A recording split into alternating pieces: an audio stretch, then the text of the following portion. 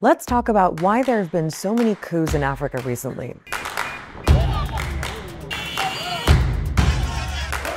Six countries in West and Central Africa have had military takeovers since 2020, and they're all former French colonies.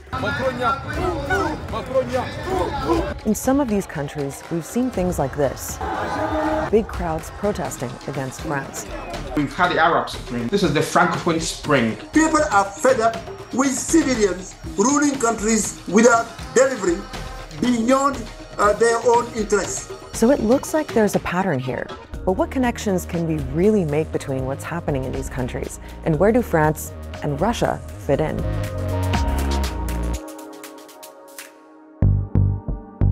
Okay, so these are the six countries we're talking about.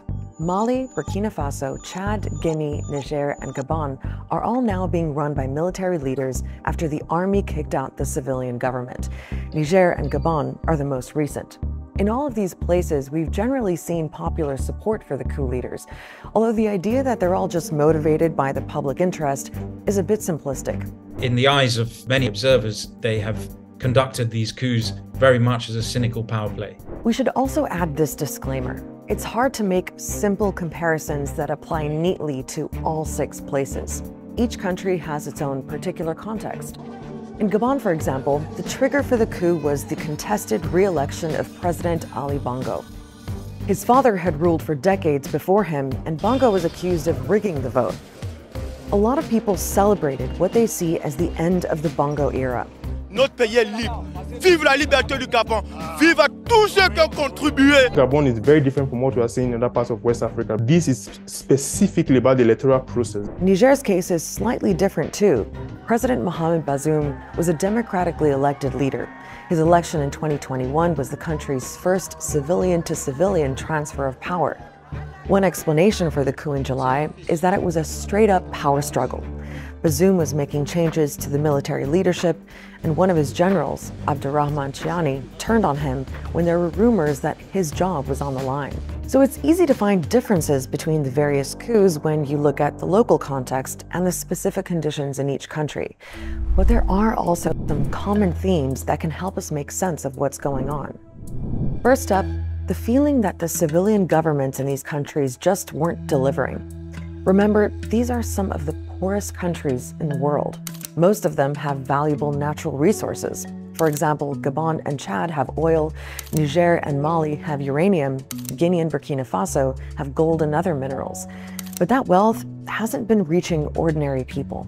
There is a general disenchantment with the way that democratic elites have handled power. The common thread of all these coups in West Africa and Central Africa basically are economic stagnation, corruption, and insecurity. That brings us to our second theme, the security problems that these countries face. It's especially bad in Mali, Burkina Faso, and Niger. They're all in a region called the Sahel, which has become a stronghold for armed groups linked to Al-Qaeda and ISIL. And here's a statistic that might surprise you. According to one report, almost half the deaths from terrorism around the world in 2022 happened in the Sahel. That was more than South Asia, the Middle East, and North Africa combined. As the security and humanitarian crisis has skyrocketed in the Sahel, the populations have become increasingly impatient, with the ineptitude and the failings of their own governments. In Mali, Burkina Faso, and Niger, the coup leaders have held up the security situation as part of their justification for taking power. Just listen to what they said in Niger. Nous, forces de défense et de sécurité, avons décidé de mettre fin au régime que vous connaissez. Cela fait suite à la dégradation continue de la situation sécuritaire, la mauvaise gouvernance économique et sociale. Now, our last common theme is a big one, and it's the upswell in opposition to France and its role in the region. France is the old colonial power here, so we're talking about a relationship that's rooted in a history of exploitation, one that goes all the way back to the slave trade. And a lot of people feel that the exploitation hasn't stopped, and instead continues in new ways, what's sometimes called neo-colonialism. It's this idea that France maintains an unequal relationship with its former colonies in a way that prioritizes its own political and economic interests. One example that often comes up is how French companies are heavily involved in mining the natural resources of these countries. For example, operating Niger's uranium mines and extracting the uranium that France needs for its nuclear power plants. Now, those exports do generate revenue for Niger's government. France has also been one of the biggest donors of aid to the region, so there are different layers to what's going on. But still, the backlash against what many see as France's outsized influence in its former colonies is something that's come up in several of the recent coups. Because the previous civilian leaders were often seen as being too cozy with France. The people that you saw in the street, in Niger, in Mali, in Burkina Faso, all clapping and dancing for the coup authors, was not because they loved these guys. They blamed their political elite and they blamed the colonial master, the French, for not trying to solve their problem, but exploiting their resources and while living them in abject poverty. Another aspect of the anti-French mood has to do with the security threat in the Sahel that we mentioned. France has been one of the main Western countries to send troops to fight the armed groups there. It first sent soldiers to Mali in 2013 and had some success at the beginning. But even after several years of French boots on the ground, things weren't really improving much. Its focus has been narrowly on counterterrorism. That doesn't deliver much benefit for the local people. Those jihadi groups have actually become more powerful on the ground as they've exploited local community disputes. So the people have seen France's intervention and then connected the dot and said, well, you've intervened, but things have actually got worse. People started to see as if France was playing, double side, that they are feeding this conflict to try to take benefit of it. There is, of course, no proof of that, but a lot of people throughout the region believe that.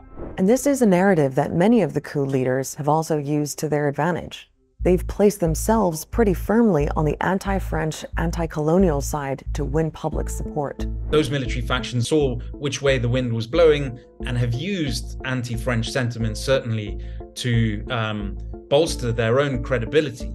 The leaders in Mali and Burkina Faso have pushed out all French troops, and the Niger leaders have called for France to withdraw the 1,500 French soldiers there.